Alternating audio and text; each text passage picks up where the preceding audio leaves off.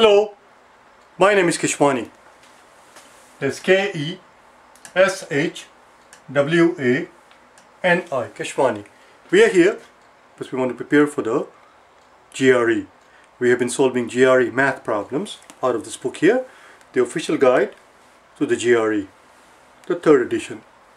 If you do not own this book already, purchase one immediately. You're going to need it. Today is our lesson number 41. Day 41 of the 3rd edition. We are on page number 249, and the topic that we will discuss today is compound interest.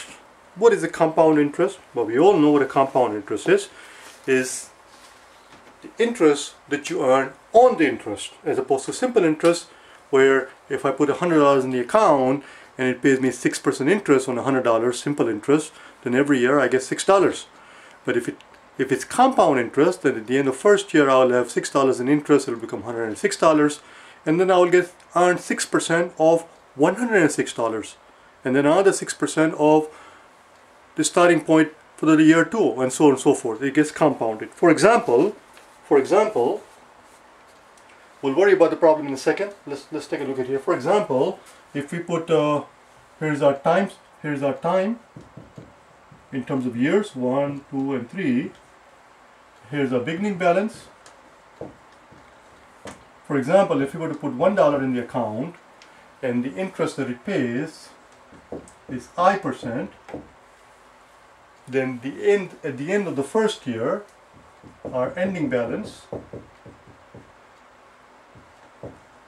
will simply be $1 plus the interest that we earn. $1 plus the interest that we earn. Very simple, very straightforward. What happens at the end of second year? Well, at the beginning of the second year, the starting point here at the beginning of the second year is the balance that we had at the end of the first year, which is 1 plus I. And now we're going to earn I% interest on this amount 1 plus I. And total amount that we'll have is what we started out with plus the interest that we earn. And as you can see, 1 plus I is the common factor. So you have 1 plus I, we take it out as a common factor, and then we will have 1 left over here plus an I, and it ends up being 1 plus I squared. You already know all this thing. I know I'm not telling you anything new. Now, at the beginning of the 3rd year, the starting amount is this amount, 1 plus I squared. 1 plus I squared, and we're going to earn interest on that amount, 1 plus I squared. And if you do all the math like we did before, if you add up the two figures, 1 plus I squared is the common factor again from 1 plus I squared, 1 plus I squared. When we take out common, 1 plus I squared common factor, here we're left with 1, and here we're left with I. So it becomes 1 plus I squared times 1 plus I is 1 plus I cubed. And so on and so forth. If you're going to continue this process, for n number of years, at the end of the nth year, we will have 1 plus I raised to n. This is the amount that will end up in the account if we start out with $1. If we start out with $2, we'll have 2 times that amount. If we start out with $7, we'll have 7 times that amount. If we start out instead of $1, if we start out with the principal of $p, P stands for the principal that we start out with, then this is the amount that will end up at the end of the nth year. This is the balance. At the end of n years. Assuming that we're compounding annually. This is annual compounding, and this n should have been, that's the most important part, I left it out, raised to n. And that's all it is. As I said, it's a very straightforward, very simple thing. Everybody knows about it.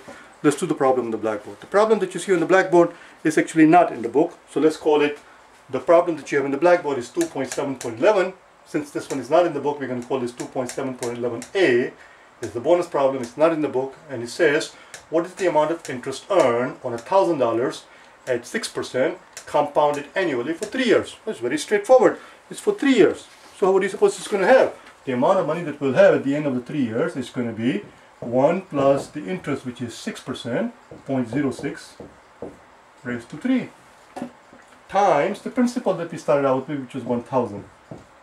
Very good, that's our answer. We just have to work it out, and whatever that works out to be, 1,000 times 1.06 raised to 3, you're going to need a calculator for it. Don't try to do it by hand, it will take too long.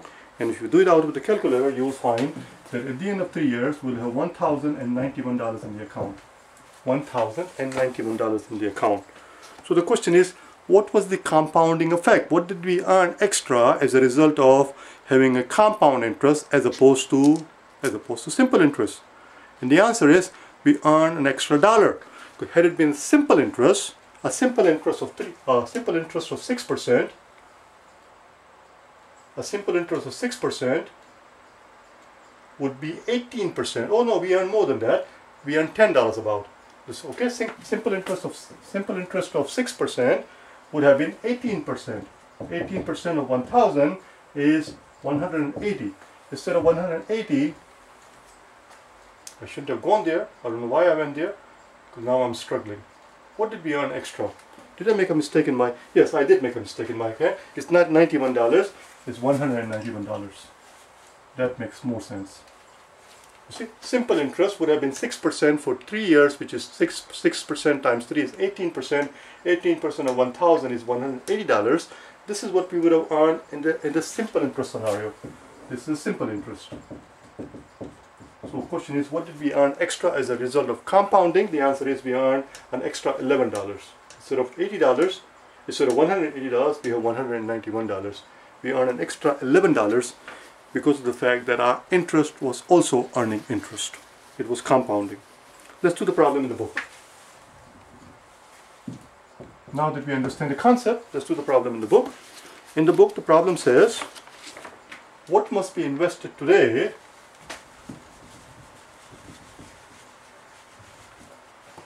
What must we invest today? What must we invest today so that at the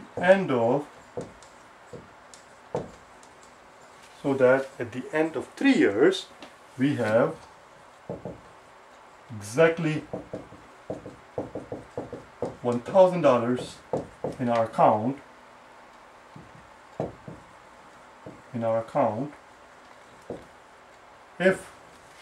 if we are told that the investment is going to earn, if the investment is to earn 3.5% interest. This is the important part. Compound it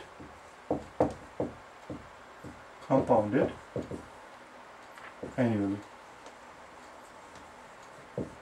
This is also important to pay attention to. How often is the compounding done? Is it done once a year? Is it compounded semi-annually?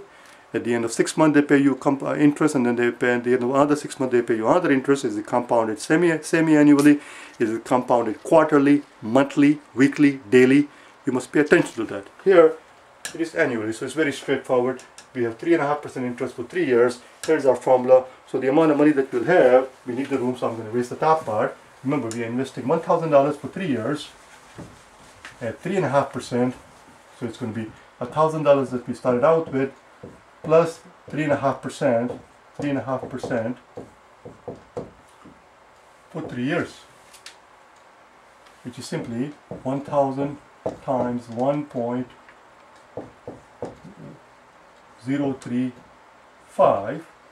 That's 3.5%. Whatever that works out to be. Oh no, we're not investing. Oh, I misread the question.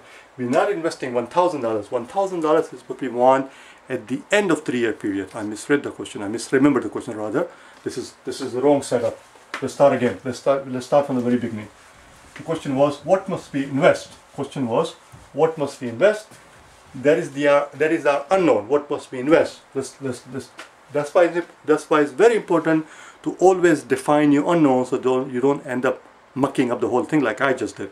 muck it up with an M as in Mary. Do you understand? Not an F. I just mucked it up, didn't I?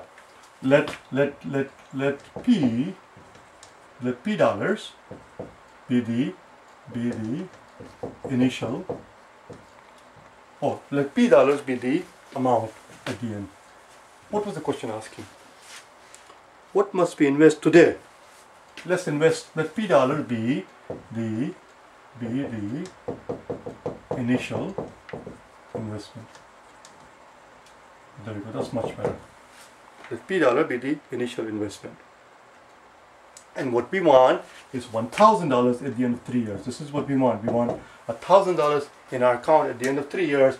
We're starting out with P dollars, so it's going to be P times 1 plus 3.5% for 3 years, which is same as P times 1 plus 0.035 raised to 3, which is same as P 1.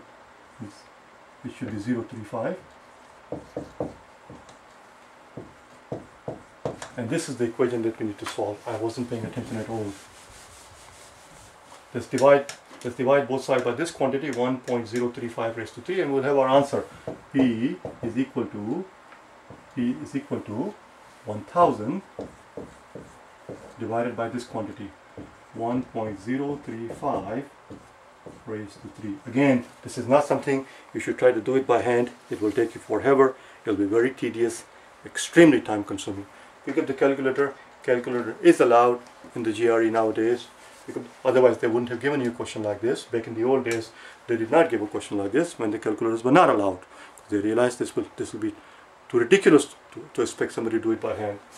1.035 raise it to 3, divide the quantity by 1,000 and take the reciprocal of it, and if you do all of this thing, you will find that we need to invest a grand total of approximately, this is not the exact answer, approximately $902.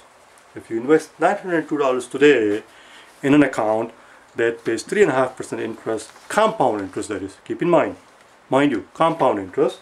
If you were to invest $902 in an account that pays 3.5% compound interest, and if you were to keep your money in the account for exactly 3 years, magically that $902 will turn into exactly $1,000. At the end of 3 years, you can walk in the bank and withdraw $1,000. Do you understand? Let's do the next one. So this was B. Let's do C. I don't know why we are calling it C. This is not C. This is 2.7.12. It is in the book. This next problem is in the book. 12.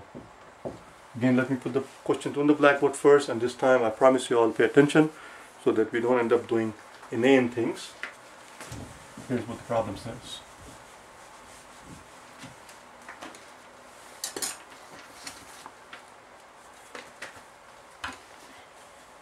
It says,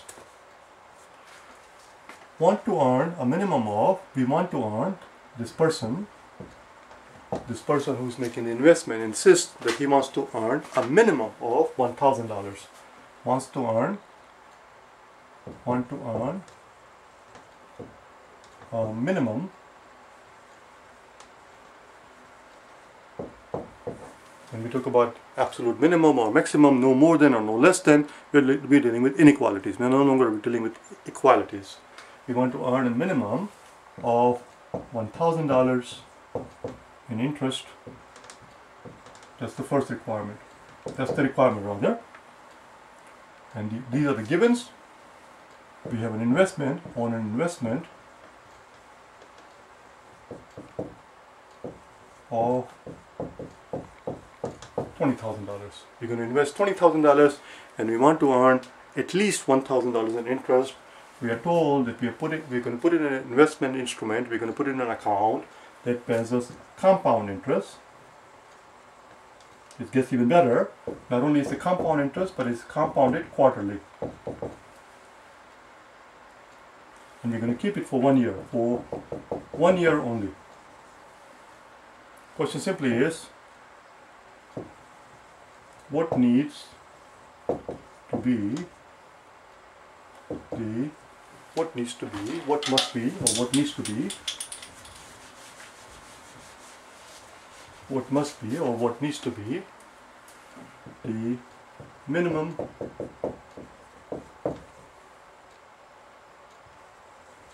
rate of return.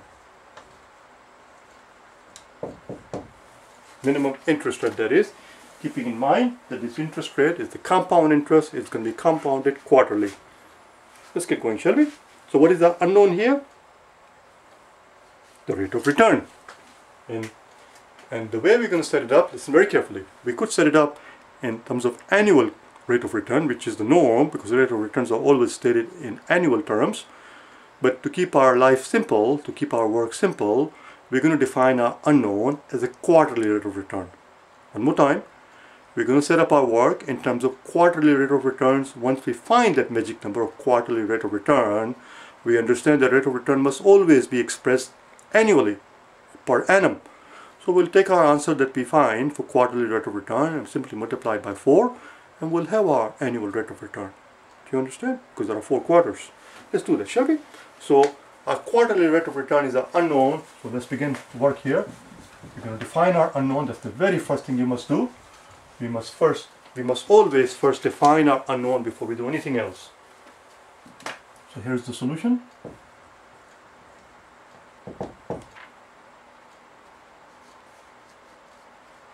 Let Q be the quarterly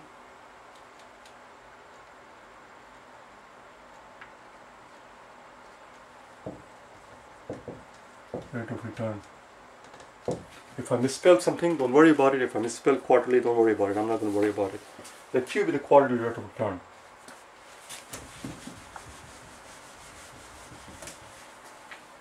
So the balance in the account at the end of the year, if Q is the rate of return and is compounded quarterly, then the balance in the account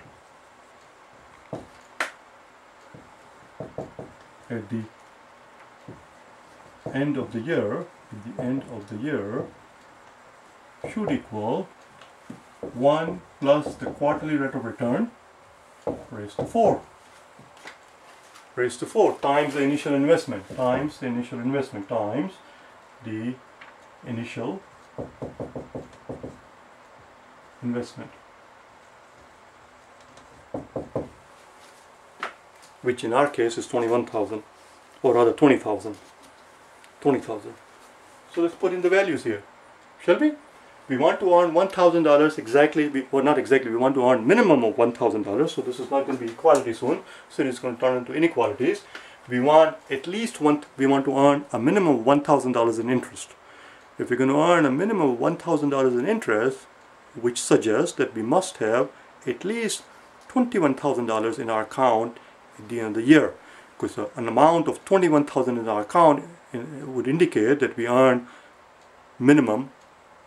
the required minimum $1,000 in interest, because $20,000 was our initial investment. If we earn $1,000, we should have $21,000 at the very least. This amount of $21,000 has to be greater than or equal to. At the very least, we must have $21,000 in the account. 1 plus Q raised to 4 times the initial investment, which is 20,000. So far so good? So far is so good. Let's divide the entire equation. Let's divide the entire equation by 1,000, because I see $21,000, we see $20,000 here. Let's divide the whole equation by 1,000, and if we do that, 3 zeros are going to drop out here. Let's divide both sides by 20. If we divide both sides by 20, we're going to end up with 21 over 20, which has to be more than or equal to, let me change the color,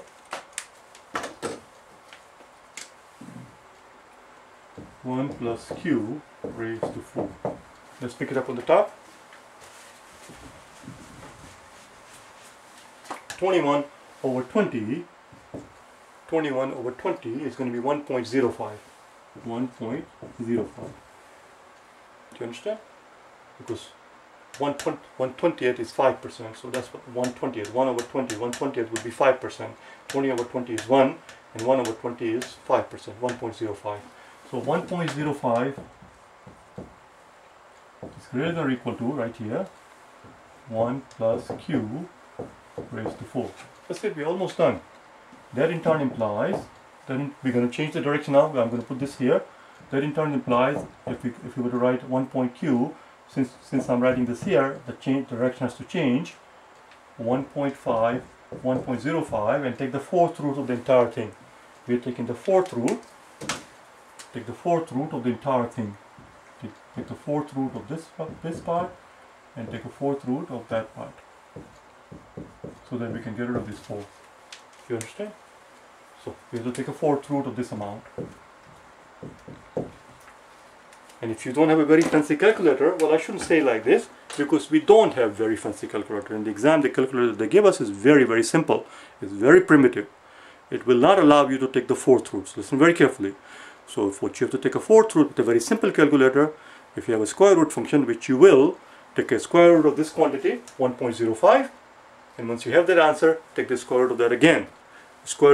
Taking a square root of a quantity and then taking a square root of the result is same as taking the fourth root of the original number, which is exactly what I'm going to do here. I have in my hand a very simple calculator. It does take a square root of it. So 1.05, I took a square root of it. It tells me 0.95 something, and I'm going to take a square root of that one more time.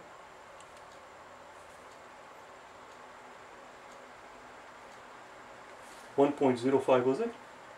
1.05, and the fourth root of it, 1.05. I think I wasn't paying attention.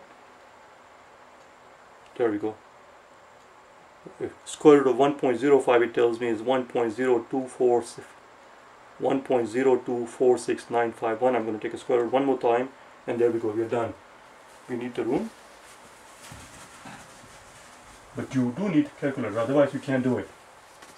This quantity turns out to be 1.01227. I'm going to stop right here. That's it. You subtract 1 from both sides. We're going to subtract 1 from both sides, and it tells us the q has to be greater than or equal to 0.01227. Now, keep in mind what q represents. You must always remember how you define your unknown. We define our unknown to be the quarterly rate of return, hence the letter q. Q represents the quarterly rate of return. Therefore, since this is a quarterly rate of return, that implies that the yearly return, therefore the yearly rate is going to be, has to be less than or equal to 0.0. If I had lined up very nicely, everything would have looked nice. Annual rate would have to be, therefore the annual rate would have to be less.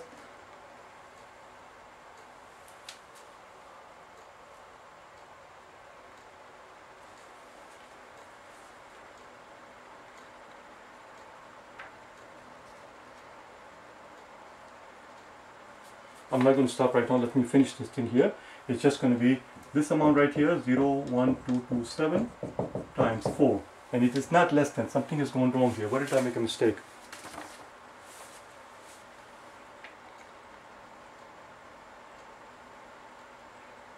I think the way I originally set up the problem was a mistake here. This amount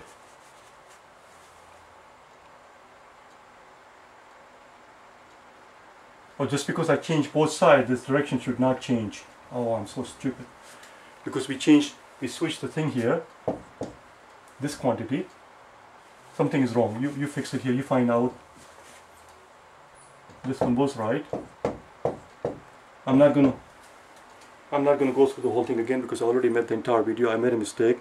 It should be greater than the minimum rate of return that we need is this amount. 4 times this amount. 4 times this amount works out to be 0.4. Again, you need calculator for this thing, otherwise you can't do it. 91,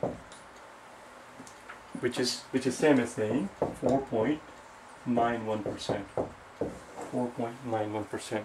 What we must understand from the very beginning, and sometimes you get lucky, not always. Sometimes you get lucky where, if you understand the concept, the right answer is right there, and multiple choice answers. You can kill the silly answers. And silly answers here would be 5% or anything more than 5%. Why? Very, very simple reason. Look, we wanted to earn $1,000 in interest, didn't we? We wanted to earn at least $1,000 interest on an investment of $20,000. On an investment of $20,000, simple interest is simply $1,000 interest on a $20,000. That's 1/20th. That's 5%. In other words, if we had put our money in an account, they paid us 5% simple interest. A 5% simple interest would have sufficed. 5% simple interest on an investment of $20,000 would have given us the minimum $1,000 that we need to earn in the account. We would have earned exactly $1,000. But because it's a compound interest, and because it's compounded quarterly, the required rate of return is going to be slightly less than 5%. So if had it been a multiple choice question, if it says 5%, that's just a simple interest. The first simple interest answer is always there. You can cross that out. You can also cross out anything that's more than 5%. And in most cases, you will find that you narrow it down to 2 answer choices. And then you can do your work if you have to.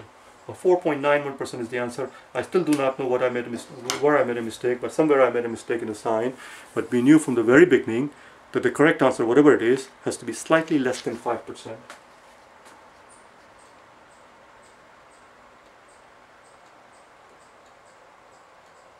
Do you understand? I'll see you tomorrow, okay? Bye now.